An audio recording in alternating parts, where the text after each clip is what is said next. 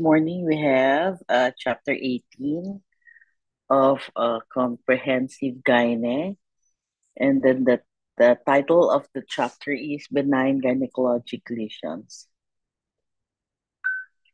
Okay, so when you talk of gynecologic lesions, it's either benign or malignant.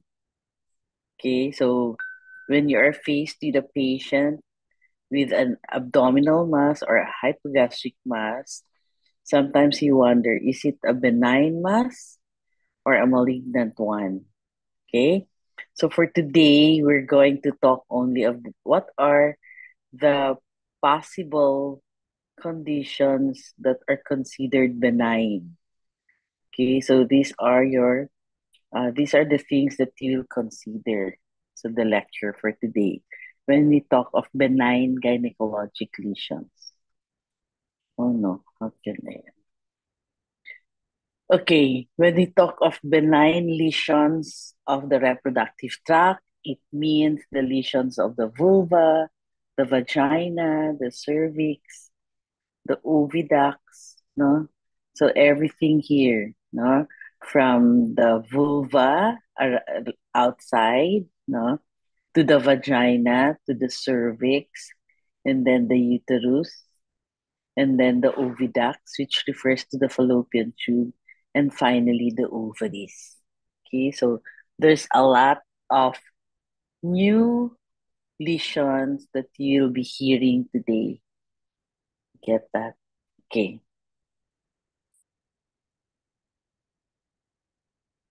Good. So when we say benign lesions, it has to have benign characteristics. Like it should be slow growing, it is well circumscribed, it's not associated with hemorrhage. So the surface of the lesion will be very smooth. There are no hemorrhages. It's not necrotic, and there are no widespread dissemination, no metastases, and that the patient will not have signs and symptoms like weight loss and anorexia, okay, or loss of appetite. And however, in order to tell us that a lesion is really benign, then a tissue diagnosis has to be um, done. No? Biopsy of the tissue has to be done. Okay. So for today, we're going to describe and identify the common benign lesions and conditions that affect the female genital tract. And we discuss these lesions as to the description, the occurrence, the pathogenesis, and the management. So what are we going to do with these lesions? Okay, if you read your book, have you tried opening the chapter on benign lesions, chapter 18? Did you try opening? No? Wait, ha. Wait. Hello, Ann. Yeah? Oh, nag-lecture na ako dito. Ito ba ganin mo? Ha? Asa na ka doon? Nag-lecture pa Asa ako. 9 to 10 ang lecture, ha? Sa clinic, diri sa balay. Akala ko. Sige lang, mamaya, Wow. sabihan mo na. I-move lang clinic hours. Ano nga? 10 o'clock. Okay. 10? Sige. Oo. Okay. Dito. Okay.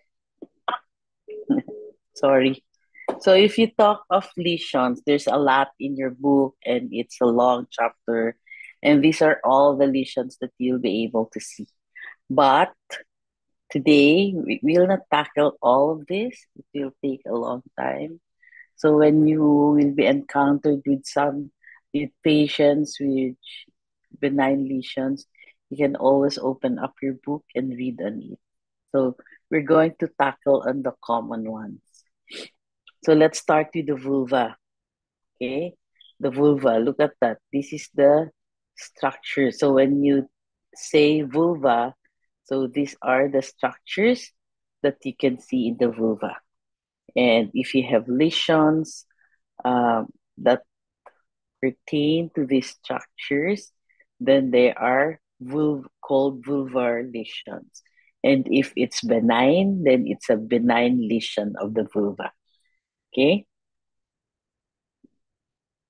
Okay, so start with the urethral caruncle. This is a very common lesion.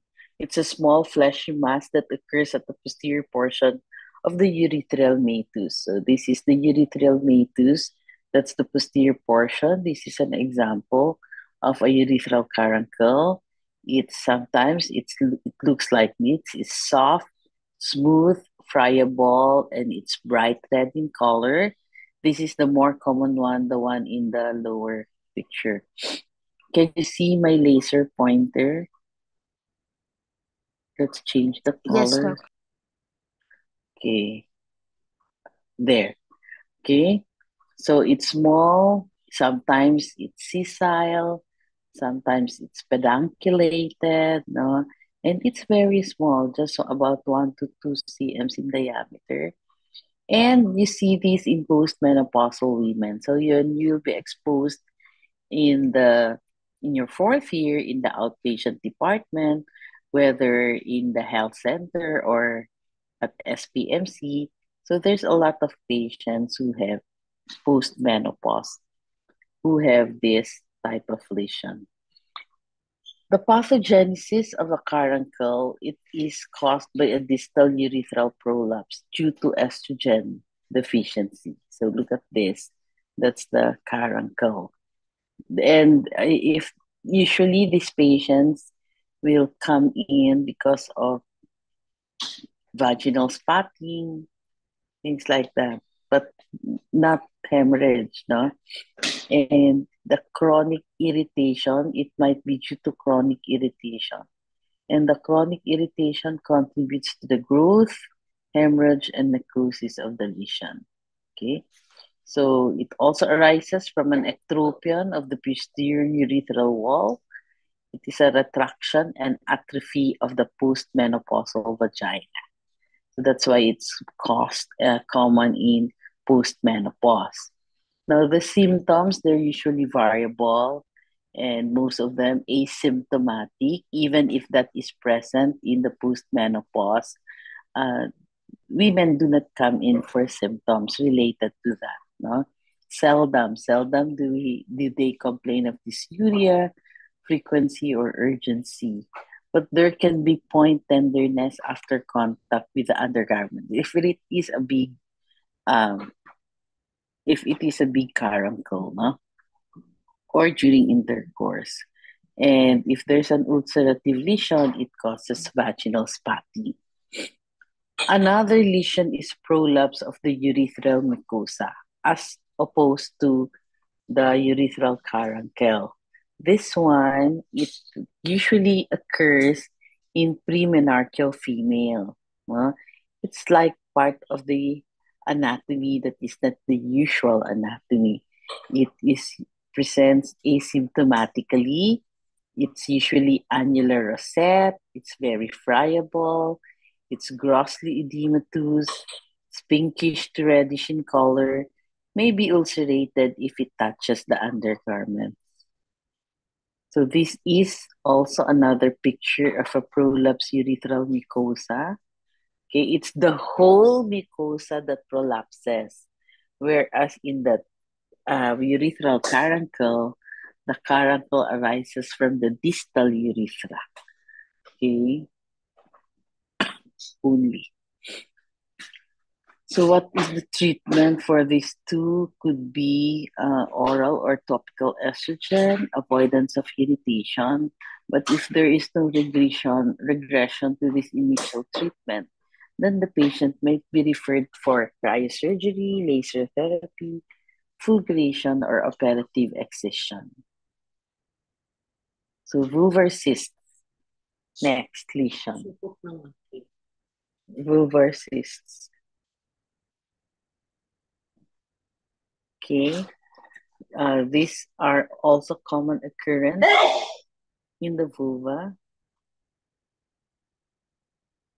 Okay, the most common would be a Bartholin's gland cyst.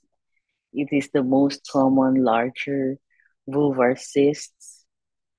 This one, it's usually ducts of the mucus glands of the vestibule that are occluded. Okay. And sometimes it's non-inflamed. When it's non-inflamed, it usually contains sterile, clear, mucinous fluid, and it's usually asymptomatic. But when it enlarges, it can produce symptoms. See, it arises from a continuation of the vulva of the uh, labia minora.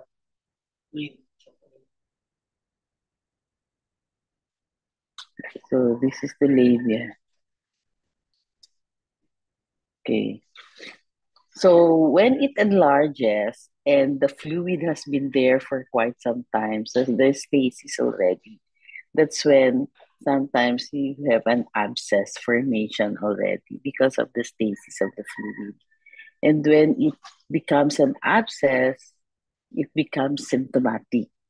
And the patient will complain of severe vulvar pain. Diyan sa black, okay? So that's what happens. When the patient will have the cyst, she will not come to the doctor already because of the cyst. But when there's an abscess, that will be the reason why they will consult the doctor. Okay. As you see, you have the location of the Bartholin's gland is on the what's this? Fourth or 5 o'clock position, 7 or 8 o'clock position. So these are the Bartholin's gland, and upper are the skin glands. And these are cysts can occur also on the skin glands. So you can have a skin gland cyst. Okay, look at this. That's the best picture that I can see. It arises secondary to infection and scarring of the small ducts. Okay, so another lesion are epidermal inclusion cysts or sebaceous cysts. It's the most common small vulvar cysts. It's appear white or yellow with caseous contents on cut section. Look at this. This is very common with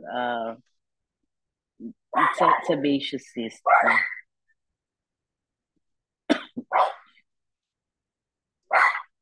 And the inclusion cyst arises when bits of epithelium are implanted in the skin surface, so vulva.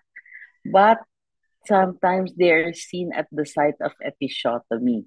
So it becomes vaginal cyst already, most likely due to a previous trauma when found in the vagina. So this is your episiotomy, okay, site, and you can see an inclusion cyst there, or what's the epidermal inclusion cyst or a sebaceous cyst.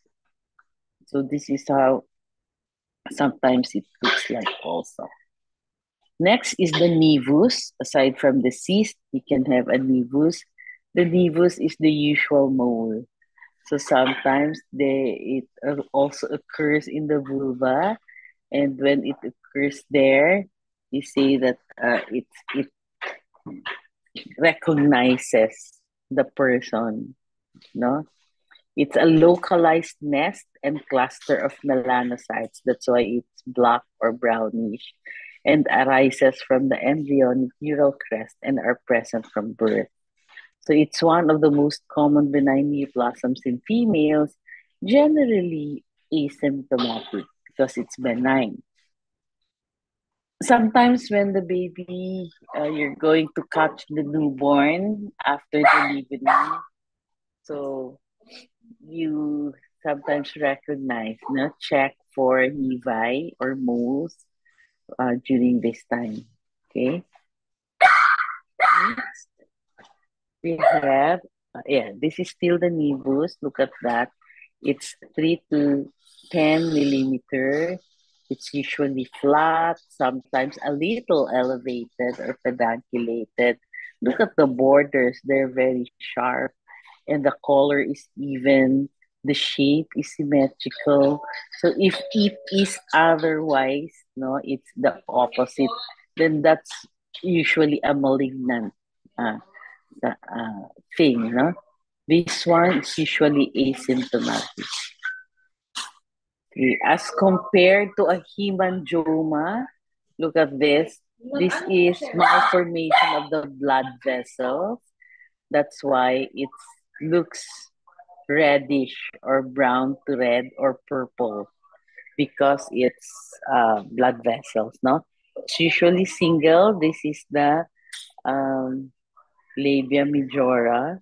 So that's part of the vulva. So that's why it's a vulvar mass. You look at this, it look like this. It's usually 1 to 2 centimeter in diameter. It's flat and soft, and the color, as I've said, is brown to red or purple. So sometimes you can see um, hemangiomas like this. Okay, this one, sometimes you have thin-walled capillaries arranged randomly and separated by thin connective tissue septa. It's usually asymptomatic when the baby becomes older. Sometimes it gets louder or smaller, larger. It may become ulcerated and it bleeds. No? Sometimes there are other types of hemangiomas, like you have a strawberry hemangioma, a cavernous hemangioma, can have a senile hemangioma, an angiokeratoma, or a pyogenic granuloma. Ay, pyogenic hemangioma, no? Strawberry hemangioma, the one I discussed a while ago, it may regress in size. It's just a congenital defect like this. But sometimes it regresses slower, no? Okay. And then a cavernous, it's usually purple. It's vary in size. It's a larger lesion.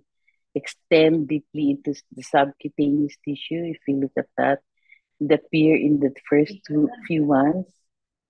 There could be spontaneous resolution with a cavernous hemangioma. A senile hematoma, the word senile or cherry, they're usually in postmenopausal women. And there's a lot of hemangiomas that occurs on the skin of a postmenopause woman. But when it arises at the vulva or the labia majora, then it could be senile or cherry angiomas. Look at that, it's less than 3 millimeter in diameter. It's multiple and red-brown to dark blue. An angiokeratoma also can arise in the vulva. It's approximately 2 times the size of a cherry, or it's a lot of cherries, which is purple to dark red. Occurs in women when 30 to 50 years old. There's rapid growth. The whole vulva can be occupied by the angiokeratoma. Okay.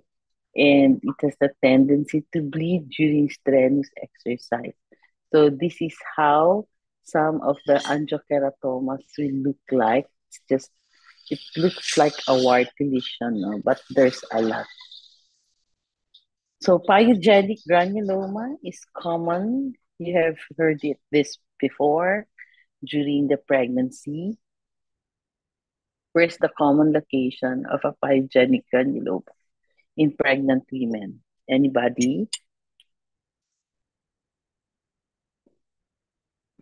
Hello, are you still awake? From 240 participants? Yes, Doc.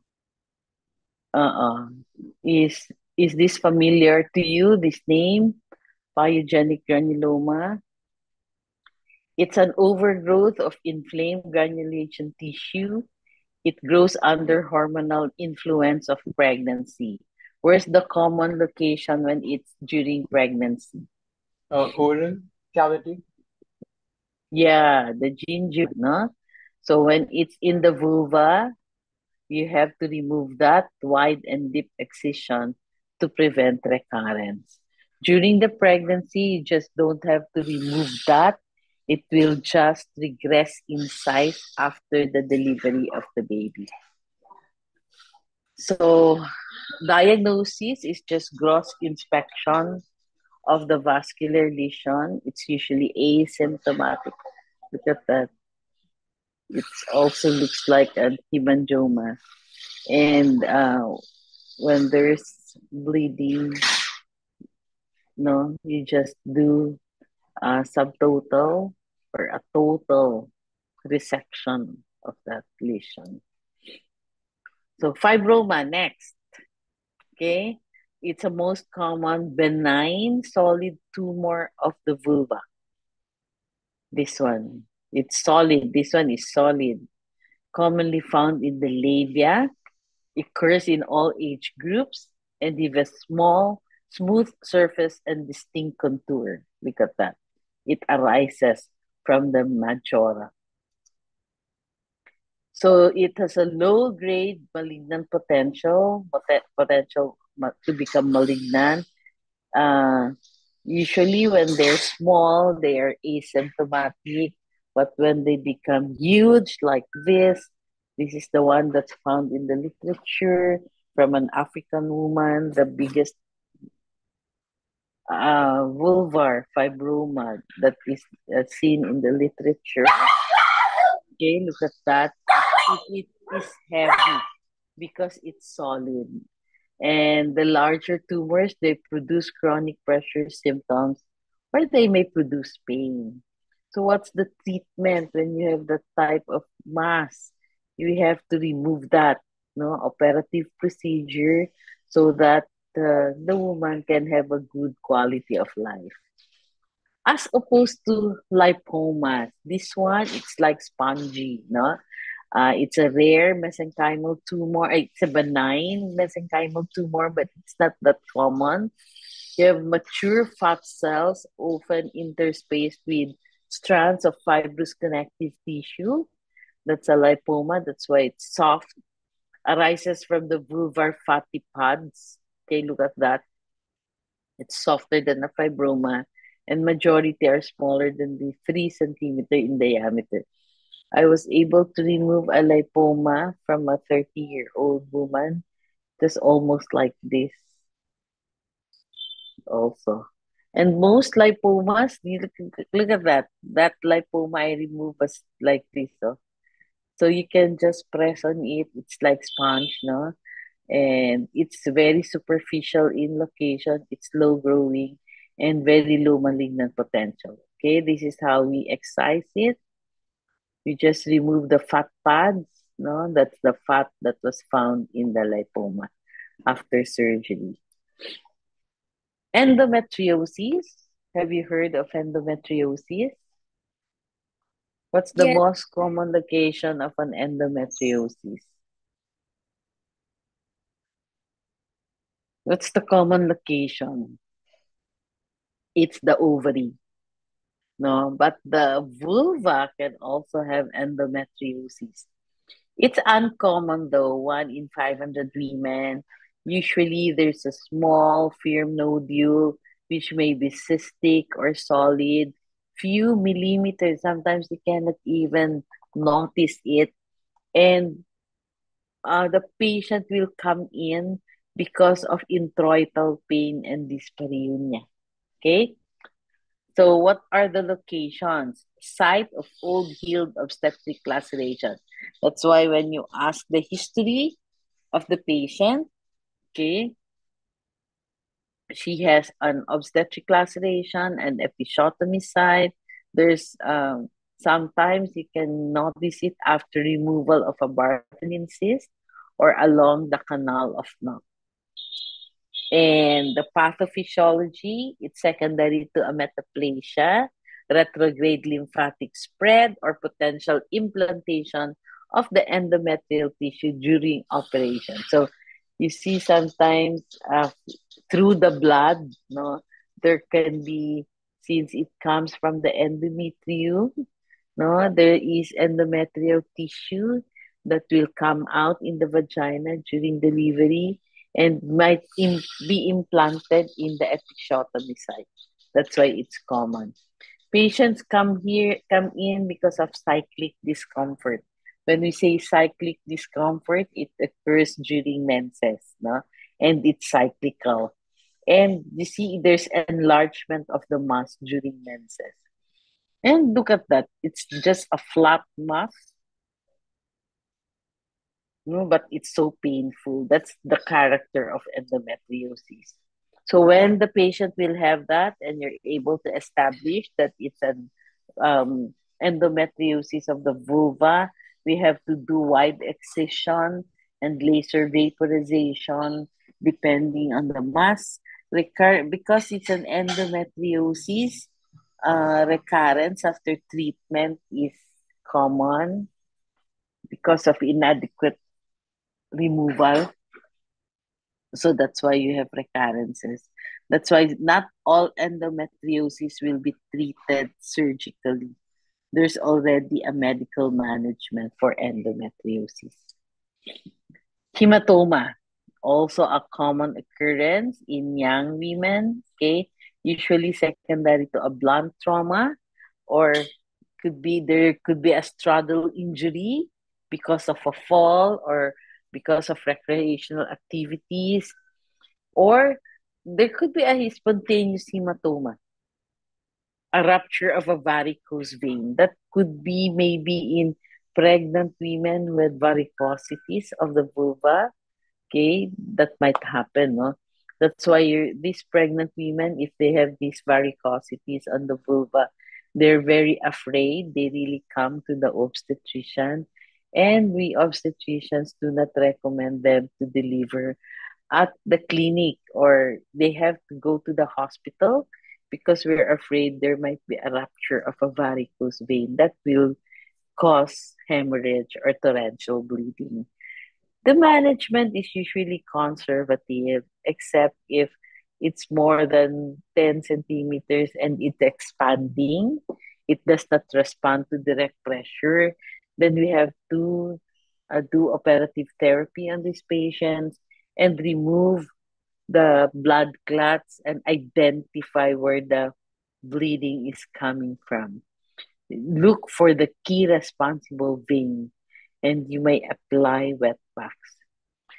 Dermatologic lesions, you know that already because it's common in babies, secondary to a contact dermatitis from because babies nowadays or small kids nowadays they usually on disposable diapers for 24 hours. No, so for our patients, we have to tell the mothers that they have to change the diaper every 4 hours at least. No, so that the patient will not develop this type of contact dermatitis.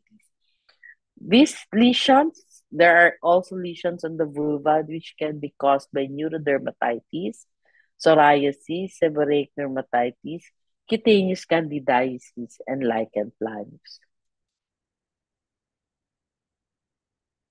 Okay, that's like scale-like rashes, could be secondary to psoriasis. Look at this. This is what's this contact dermatitis usually in infants, no? There is moisture and heat in the intertriginous areas which can cause the irritation, usually wet and weeping lesions of the vulva in the babies, no? So please tell your patients that putting ointments and lotions may produce secondary irritation. So unless that lotion or that ointment that will be applied has therapeutic effect, then you can give that. Okay. So that's all for the vulva. What did we have? We had a lot. So you can just read your books, go through it. So you will really be able to familiarize yourself with that. Let's go now to the vagina. Let's go inner. The number one is the urethral diverticulum, which is a sac-like projection arising from the posterior vulva. Okay. It usually presents as a mass in the anterior vaginal wall. So if this is the vagina, look at that. So the mass will be usually in the anterior vaginal wall, so that when you do an internal examination of the uterus, okay, you'll be able to feel the mass on there. So if you push your fingers here, the mass will be located in the anterior portion. Okay. So it is usually congenital or acquired, and it results from repetitive or chronic infections of the periurethral vessels. So for patients like this, we usually refer our patients to the urogynecologist. Okay. So that's here, urethra, and you have the bladder. You have the uterus there on the upper portion of the bladder. So you'll be able, when you do an internal examination, you'll be able to see, feel the mass on the anterior portion of the vagina. So some patients will come in with dyspareunia, dysuria, dribbling of urine, in spite of treating them with antimicrobials. No, every now and then you give antimicrobials. There's still dysuria, dyspareunia, and dribbling. Think of urethral diverticulum. Okay, so how do you diagnose that? By avoiding cystourethropy and cystourethropy.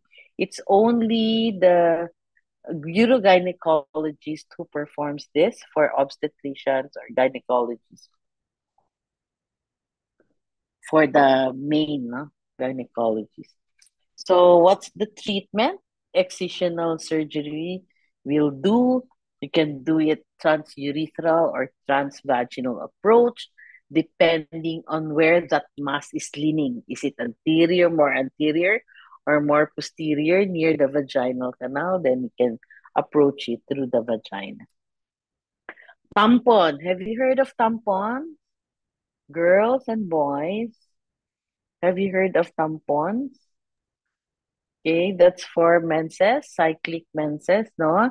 And the problem with tampons is that it's being used by teenagers in the past. We haven't heard of tampons until we had cases of complications from the tampons. You know, these young girls, they have ballet, they have extracurricular activities. So they're asked to wear tampons, and then they can still wear their white pants, no, things like that. But sometimes these young girls, they forget that they still have the tampon inside because the blood will not come out. No, that's why these tampons, it will be associated with the microscopic epithelial changes, no, causing infection, and there will be epithelial dehydration and epithelial layering, causing the vaginal ulcers, no, and sometimes if this is not treated, it can cause toxic shock syndrome. So that's when we came to realize what tampons are and what it's for, no, and it's usually produced by Staph aureus. The microscopic ulcers found with the overuse, no, or tampons which were not removed is brought about by the drying and the pressure necrosis induced by the tampon. So that's what you call the classic forgotten tampon. No? Treatment, if it is early stage, you can give oral cream initially. But if it's already a severe infection, then you can give IV antibiotics. So trauma also can cause problems in the vagina. Coitus is the most frequent etiology. You know, women are exposed to persons outside their country, so that intermarriage is very common. Uh, this is global already, but since Filipino women, they are small women, no, so most probably they have small vaginas. So that's why when they marry whites, no, white people, so and the big organs, no, that's why um there might be a coital injury that happens after the first intercourse, no? So this results to vaginal lacerations secondary to sexual intercourse. But there are other causes here. And these spreading poses, you might be able to be assigned in the emergency room. And in the middle of the night, a woman comes in, brought about by the partner, bleeding. So think of a coital injury. Okay. So intercourse after a prolonged period of abstinence, hysterectomy, inhibition, these are the factors. So what will you see there? Transverse tear of the posterior fornix. It's like a linear laceration that can occur in the other parts, but the most common is the posterior fornix. Okay. The location of the coital injury is believed to be related to the poor support of the upper vagina, which is supported by a thin layer of connective tissue.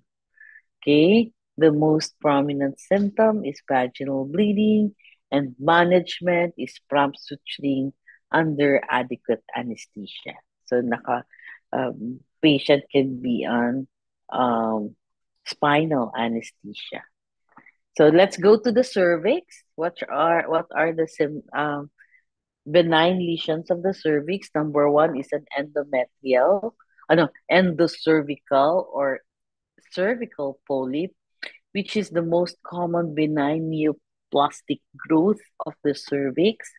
It's usually in multiparous women, 40s and 50s, and it's usually secondary to inflammation and abnormal focal responsiveness to hormonal stimulation. So there are a lot of women in their 40s or 50s. They come in for pap smear, and that's the only time that we notice that there is a small what's this, a polyp there, no, and the cervical polyp. So, but it does not cause any bleeding. There are some women who come in again without intervention, and the polyp will be gone. No, it's just inflammation, in responsiveness to hormonal stimulation. That's why you see that it can be managed just by observation. Okay, so look at that. There's small polyp. It can be narrow. There can be a long pedicle, no, with these polyps, and those from the ectocervix, they can have short, broad base, and these are very common in postmenopause. And what is the management? That's what you call polypectomy, wherein you just grab the base of the uh, polyp with a speculum, no, or a polyp forceps, okay, and then submit the specimen to the lab. So if you do this, if the patient usually complains of bleeding, if the polyp is the one that's causing the bleeding, and remove the polyp second by this one, um polypectomy, then the patient will be because there will be no bleeding after right away. So Nabothian cyst is another type of cyst in the where's this, cervix? Okay, these are retention cysts of endocervical columnar cells. They occur where a tunnel of cleft has been covered by squamous metaplasia. It's usually considered the normal feature of the adult. So when you do pap smear on these patients, you'll be able to see Nabothian cysts. They're usually located at the area where the squamous metaplasia will occur, near the squamocolumnar junction. Okay, grossly, look at that. Translucent, opaque, whitish, or yellow in color. They can undergo spontaneous healing, produced by the spontaneous healing process of the cervix, but we can have spontaneous healing of the nabothian cyst. What about laceration? So the cervix can be lacerated anytime during the vaginal delivery or during forceful intercourse, sometimes because of sexual abuse. So it can result to bleeding also. When the cervix will have a laceration, then there is profuse bleeding that will follow. No? So the management, when it's acute, it should be sutured so that the cervical tear that happens after a vaginal delivery that is considered acute bleeding. So we suture that in the operating room while the patient's still asleep, no? Because of the what's this? Sometimes he'll give nalmefene. It causes sedation. So sometimes the complication for this repair of this type of lesions is incompetence of the cervix. Myomas. What's the most common location of a myoma?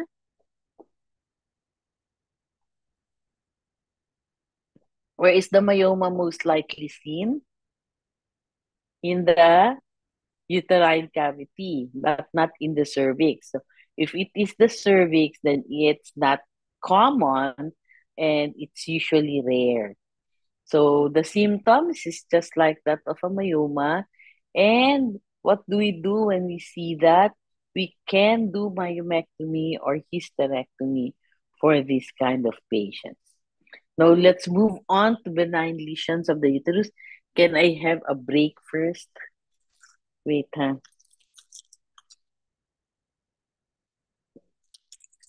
Are you still in class? Are you Yes, still po. with me? Okay, very good. Hope, wait for a while. Huh?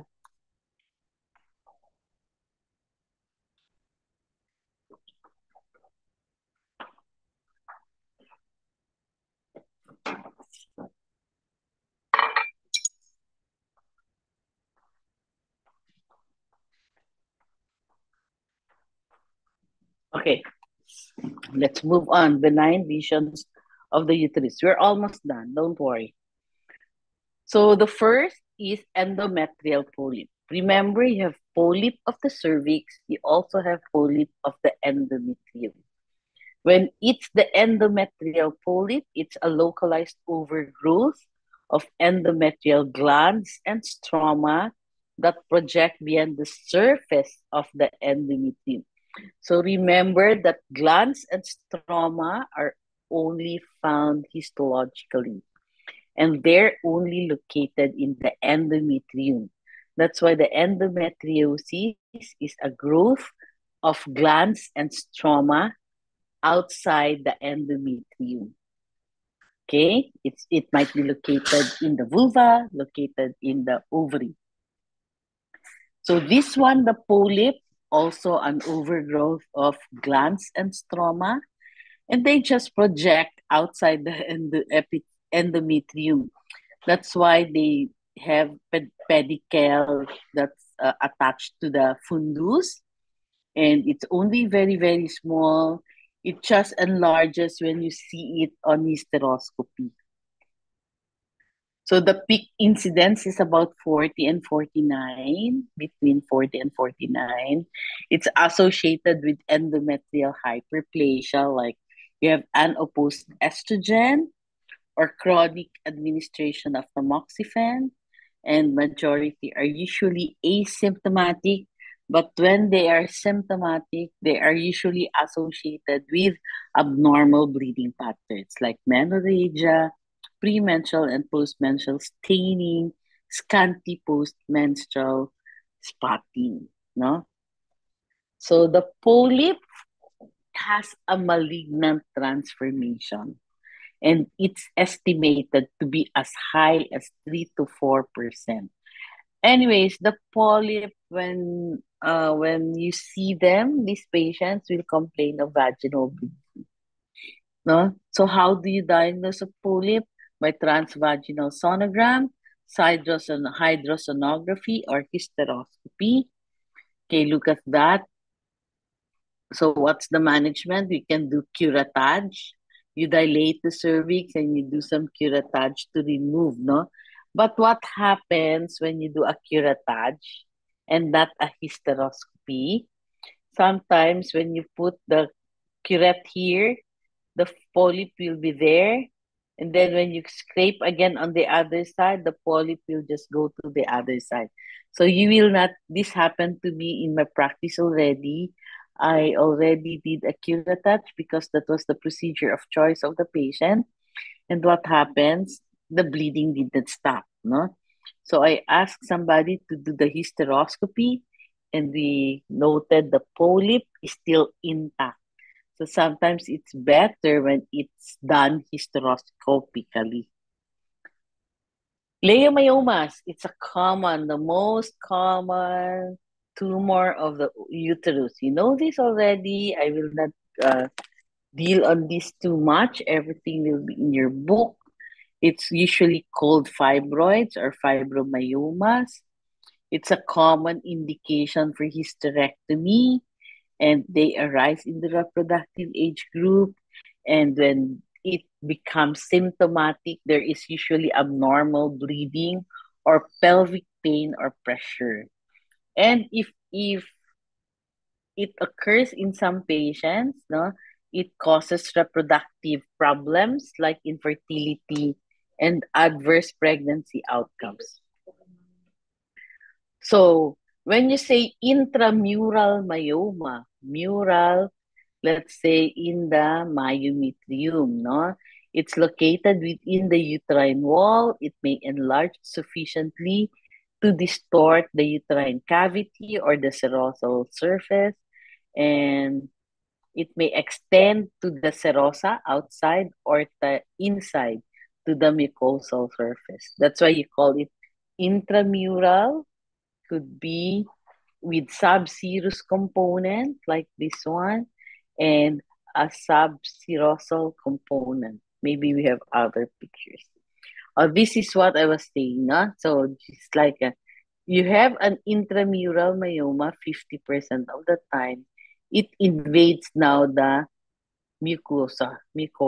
So it's called a submucous myoma. This one, you have also 50% invasion, but sometimes there's full submucous myoma, like the one at the pointer, laser pointer. So these submucous myoma, they are derived from myometrial cells just below the endometrium. It protrudes into the uterine cavity and it extends. The extent of this protrusion is described by the FIGO, no? And classification is based also on uh, specimens on myomectomy. So when you say T1, it extends in less than 50% of the myometrium. T2 extends more than 50% of the myometrium. Okay.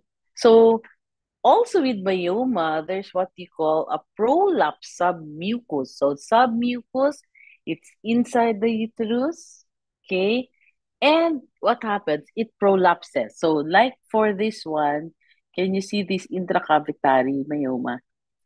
No, sometimes when that myoma becomes heavier, it's so difficult for that uterus to hold on to the myoma. So what happens because it has a pedicle, the myoma will go down into the vagina like this one. And this, what's this? This one, the pedicle, okay?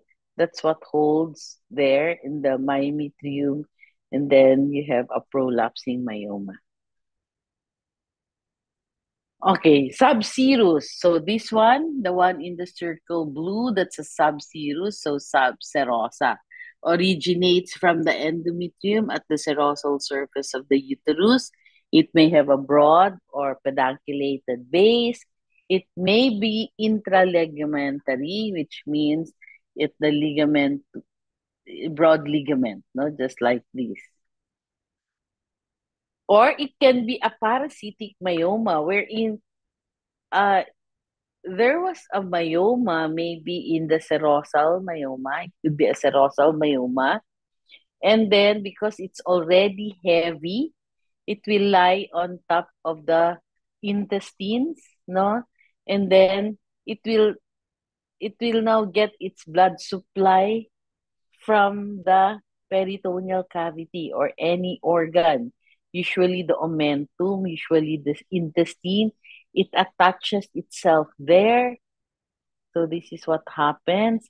So when it attaches itself, it is it gets its blood supply from that uh, uterus. That's why it becomes a parasitic myoma. Cervical myoma, we've discussed that already. So what are the risk factors for myomas? You can have reproductive and endocrine factors. The parity, there's a decreased chance of fibroid myoma if you have more children. Early menarche, less than 10, is associated with increased risk of myoma. Hormonal contraception can also cause myoma, no, but it does not cause fibroids to grow. Therefore, the administration of these drugs is not contraindicated in patients with fibroids. Obesity has also increased chance of having a myoma. The diet, significant in beef and other red meats, fruit with decreased risk, can decrease the risk, especially if it is a citrus fruit. No, dairy products can have inversely related to the fibroid risk. Dietary glycemic index associated with small increase in the fibroid. Alcohol can also have increased risk. No, smoking, however, does not increase the risk. It actually decreases the risk. I don't know why. Genetics also has an effect on the occurrence of a myoma, the race and ethnicity, and the major life events. Stress. Features, already it could be, if it is an intramural myoma, then it could cause hypogastric pain. When it is submucous myoma, then it can cause what's this vaginal bleeding, no? Also, when it is a submucous myoma, it can cause infertility or increased um, abnormalities of the pregnancy. Okay, this one are the common heavy and prolonged menstrual bleeding, bulk-related symptoms, and reproductive dysfunction. Okay, let's not go into that. So the myoma, if it is big already, it was not removed, it will undergo several degenerative changes of the myoma, and these are the most common ones that are described in the literature. So you may get hold. Remember only these ones. The carneus myoma, however, or the red is the most acute form, and it's usually present in pregnancy. But the hyalin degeneration, it's the mildest form. That's what we usually see in the operating room. So this type of myomas, we can not go deeper into that. So the etiology of a myoma, each tumor cell results from a single muscle cell, multiple chromosomal abnormalities, and abnormal karyotype may be detected. No? The neoplastic transformation is a result of a somatic mutation. No? But generally, myoma is a benign lesion. The growth is influenced by estrogen and progesterone and local growth factors. And so look at this. If you compare, this is the benign lesion, and this is the malignant leiomyosarcoma. So different borders, no? It's irregular border. So when you cut a myoma, the gross specimen of a myoma, you'll have a lighter color with a normal endometrium. So that's what we call the glistening pearl white appearance. We don't really forget that. Even me, I don't forget that there will be a world appearance when you cut off the smooth muscle. So diagnosis, the best way is to do pelvic, to be followed by a transvaginal sonogram. So myoma depends on the patient's acceptance of the procedure or the doctor's acceptance and of the procedure, depending on growth. But if with abnormal bleeding, then we do endometrial sampling and check what is the size of the myoma under anesthesia if it warrants a myomectomy or hysterectomy. Okay, so treatment, there's the myomas can be managed medically depending on the case through the use of GnRH agonists, medroxyprogesterone acetate, danazole, and aromatase inhibitors.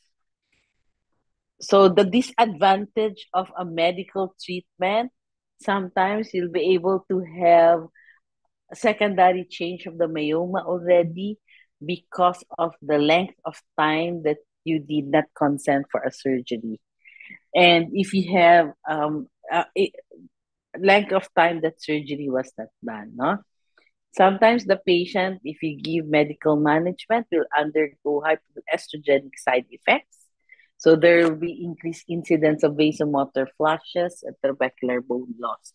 The cost also is the one because one injection will cost around 10,000 and the patient needs 3 injections in 24 hours sometimes.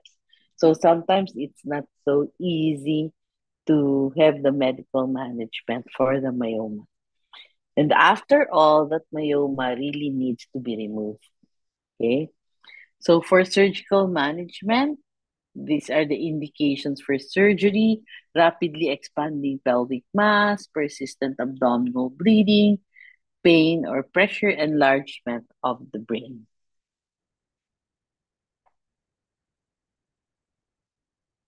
This is what you call the transurethral uterine artery embolization. It's quite new, but it's not already because this is already mentioned in our book. So the newest modality in managing uterine myomas, it's not actually uh, newest, no, because there's a newer one, which is the high intensity focused ultrasound, where you don't need to undergo surgery. Adenomyosis, remember the glands and stroma that I told you?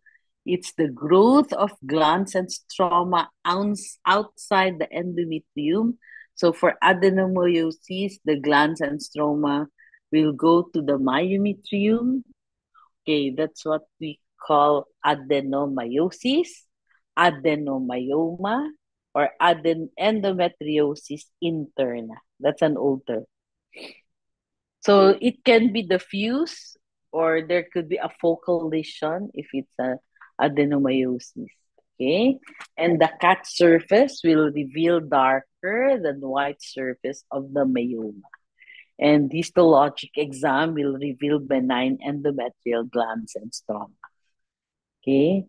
For clinical diagnosis, sometimes we can diagnose if the patient will every now and then complain of secondary dysmenorrhea. Okay. Okay, you can read on that. No, so hysterectomy is the definitive treatment for a myoma. Let's go to the fallopian tubes. This is the more important adenomatoid tumors, which is the most prevalent benign tumor of the oviduct. It's also named as angiomyoma. They're very small. Look at that because the fallopian tube is a very small organ as compared to the uterus. And you can have paratubal cyst. That's the most common report that we see nowadays because of minimally invasive surgery. So when you see that, you have to remove that. Okay. So torsion of the fallopian tube is very rare. It usually comes with an ovarian cyst. So together they twist around itself. So that's what happens to this type of abnormalities of the fallopian tube. So the last is the benign lesions of the ovaries. The number one is the follicular cysts. They are the most frequent cystic structures in normal ovaries. They arise from temporary variation of a normal physiologic process. Okay. Sometimes they result from a dominant mature follicles failing to rupture. So sometimes when you have patients who come in with a result of follicular cyst, please do not remove. That will just lessen in size after, um, you know, it will lessen in the size after 5 days after the onset of menses. So management is conservative observation if it decreases in size. Corpus luteum cyst is another benign cyst of the ovary. It's less common with the usual more of the patients, but it's common if um, associated with normal endocrine function or prolonged secretion of progesterone. It's usually small, 4 centimeter in diameter. It has a smooth surface and purplish to brown color. Okay, that's what an endometrioma will look like. Endomyometrium. And next, theca cysts. These are common with H. mole. Exogenous gonadotrophins are very excessive. There's excessive stimulation. That's why the ovaries will enlarge.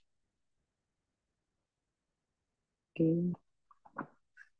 Benign cystic teratoma is a common ovarian neoplasm, accounts for 90% of germ cell tumors, very slowly growing up to 20 years. It's a common benign tumor, most common ovarian tumor in prepubertal women, and it has the tendency to become bilateral, no? Sometimes. So unilateral usually, but can go bilateral. Okay. And when you talk of ovarian cyst also, especially serous myoma, I serous cyst adenoma. Sometimes it's associated with this thyrotoxicosis, carcinoid syndrome, autoimmune hemolytic anemia. Okay, this can be associated with the dermoid cyst when it is a struma ovary, when the teratoma in which the thyroid tissue has overgrown the other elements in the and is the predominant tissue. Okay. Endometriomas, we've discussed that. The most common location is the ovary also. So the same as in the endometriosis. Okay, the patient will usually complain of pelvic pain, dyspnea, and infertility. Okay, fibroma, I've said that already in the vulvar fibroma, the same etiology, okay, and the same procedure that can be done. This one you can have a laparoscopic removal of the ovary or exploratory operation. Okay, torsion, as I've said, you have an ovarian cyst, it will twist with the fallopian tube to cause portion of both fallopian and ovary. Okay? I think that's the last. Any questions?